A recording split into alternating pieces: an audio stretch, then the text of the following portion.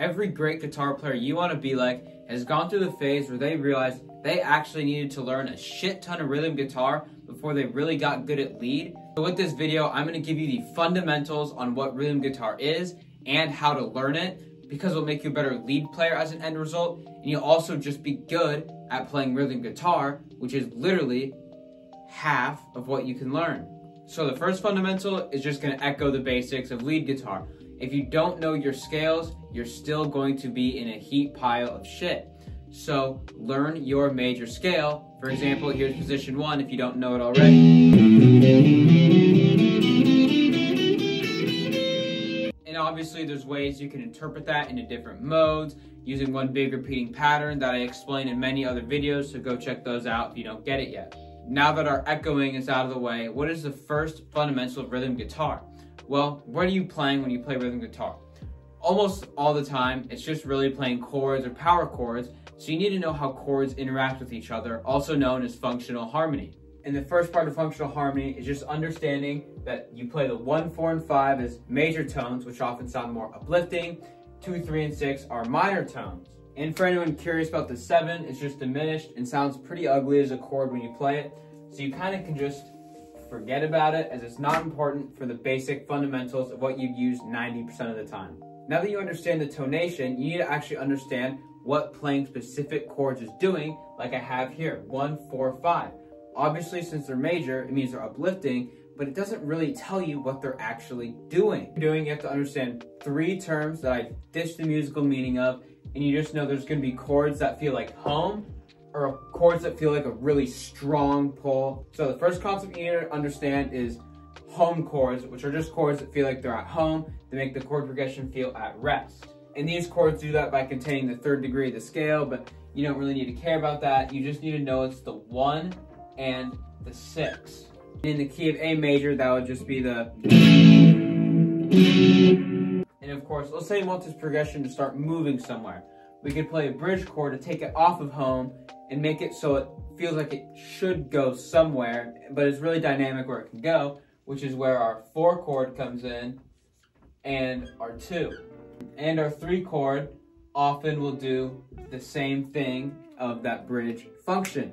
And of course, we could bridge to a pull, which are notes that really, really strongly want to resolve to the 1, but you can also revolve them to the 6 for a satisfying sound, but it's a different, more sad home than the 1 usually is.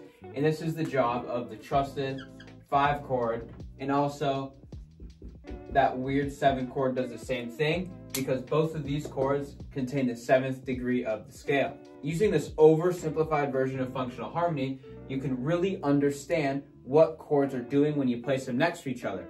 So let's say we want to create something that has a strong pull towards home, but it doesn't quite go home because it wants to go, but it doesn't quite go home because it goes to the 6 instead of the 1. And this is what that would sound like. There's our home, pulling slightly away. Feeling a really strong pull back. Feeling a half resolution to the 6. Feeling a really lame, dull way back home.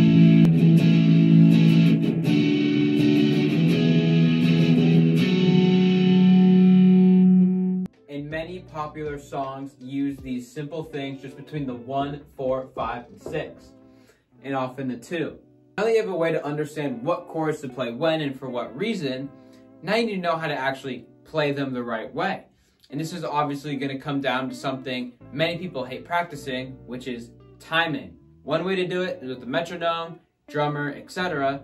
But you also need to just be able to do it on your own, either pacing with your foot, chewing gum, whatever you have to do. You have to learn how to keep time and how to divide it. And here's how to divide it.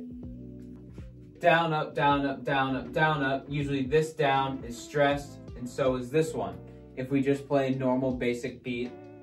Now, I talked to you about how to divide these, what are often called doubles, into something to make rhythms more interesting. So what we can do is we can divide, let's say, this upstroke into another down, up. If we played everything the same, but this was syncopated to 16th notes, this is how it would sound. And that is how you can interpret rhythm and syncopation, and And obviously when you have rest notes and other stuff, it gets more complicated, but you can easily practice that without an explanation because you know the basic fundamentals of rhythm. But in case you don't, here's a more complicated example, which would be played like this. So now that you understand what chords you could play, how to play them in rhythm and blah, blah, blah, what do you actually have to focus on? And this is going to be the bass player, the person everybody doesn't really like because no one actually knows why they're useful until you don't really hear them in the mix. So how do you follow what a bass player is doing if they're not following you? And so often rhythm and bass will work together by bass playing root notes or by bass playing a root note, a third, a fifth, or whatever of the triad you're playing. But you have to understand the rhythm the bass is playing because in a simple setting, the rhythm guitar and bass are going to be doing a very syncopated thing to each other, but sometimes the bass does break away and you have to be aware of that. Because the worst thing you can do is accidentally not be stressing the same things and then it just ends up sounding like shit. The second thing you got to understand is you are trying to make the lead player sound better, but the lead player should really be playing to make the chords have more emotion using a lead melody. Because chords can reharmonize a melody to make it happier, sadder, more crushing, less crushing, etc. And when you set the tone for that lead player, they can create a great solo over you playing good chords. And obviously, when we talked about rhythm just now, you can dynamically switch that up to match the intensity and tonal changes of a solo on the spot. So by understanding functional harmony, so you know what to play, why to play it, and understanding rhythm and how to adjust it compared to lead, bass, vocals, drums, whatever, and making sure that you can play a rhythm appropriate to the song. And a gift I'm going to give you in this video for no cost is just going to be one of the best drumming patterns you can do to syncopate away from a basic drum beat and make something really danceable and groovable, and that's going to be something called a ska pattern. And a ska pattern is when you just emphasize the up notes and you don't play those down beats, and here's what it sounds like. And obviously you can really take the reins on it, and like we pointed out earlier with doubles, break them down even further. You can then make these patterns super awesome and make them sound sort of like this.